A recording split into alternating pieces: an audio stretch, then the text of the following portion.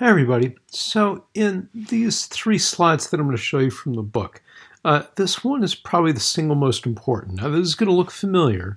It is similar to the chart that the graph that you made a diagram of earlier, except now we're showing how magmas are generated. So it's, if you can see the cursor here, I just want to point to these yellow arrows here.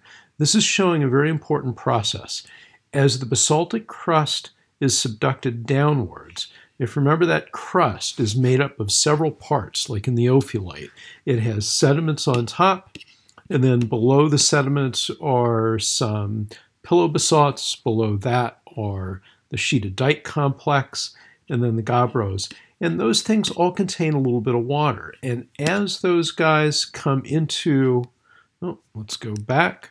As those materials are subducted, that water is essentially squeezed out of those materials, and that water is added into the mantle wedge here. Now this mantle wedge is made of peridotite, just like this material here is peridotite, except this peridotite has water added to it.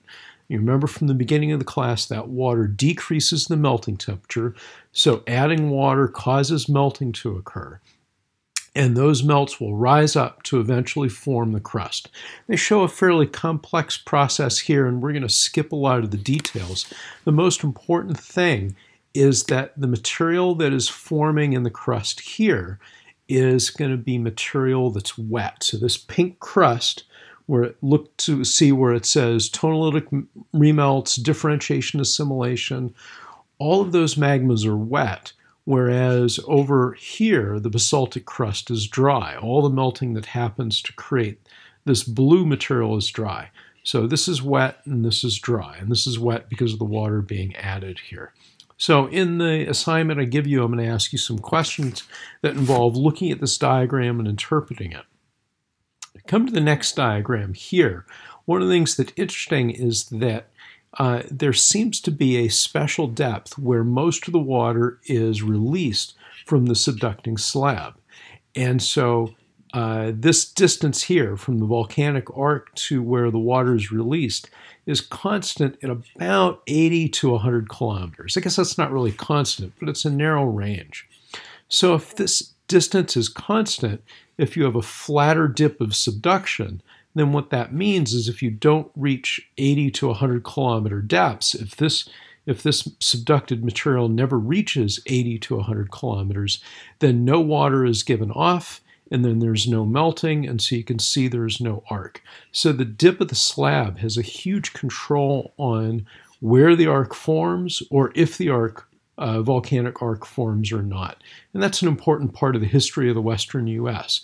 In the western U.S., we think that the dip of the subducted slab has been shallow at times, pushing volcanic material inward towards the center of the continent, and then sometimes the dip steepens and it brings the arc much closer to the plate boundary.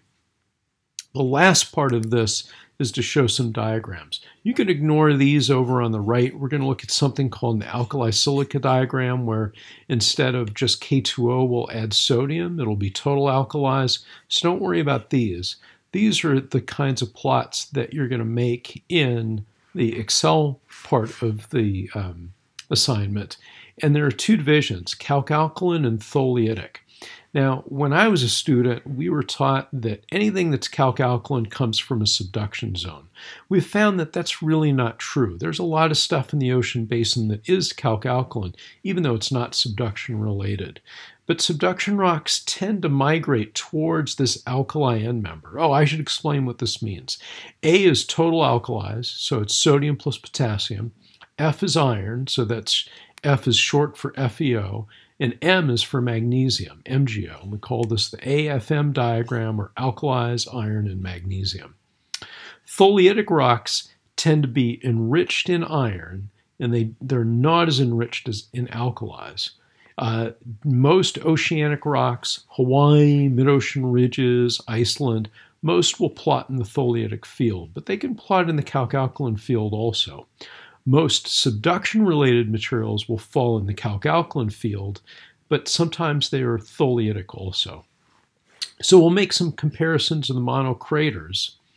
Now, the monocraters, we think that subduction had shut off by the time the monocraters formed, but to give you a little bit of background for the Excel data sheet, there's a lot of water coming off the slab, and even though subduction ends, this lithospheric mantle here, just above the mantle wedge, is very wet, and so they can still have a subduction signature, even though subduction might no longer be active. So water's being added, and it's affected not only the asthenosphere, but it's also affected the lithosphere and maybe even the lower part of the crust. So there's a lot of water here, but this area over here is quite dry, and that can have an impact on magmas that are erupted. For the monocraters, we think that they are melting this lithospheric mantle here that's sitting above this wet mantle wedge. So after this lecture, go ahead and make the plots. And as you plot that data, take a look at the assignment and go ahead and answer the questions to that.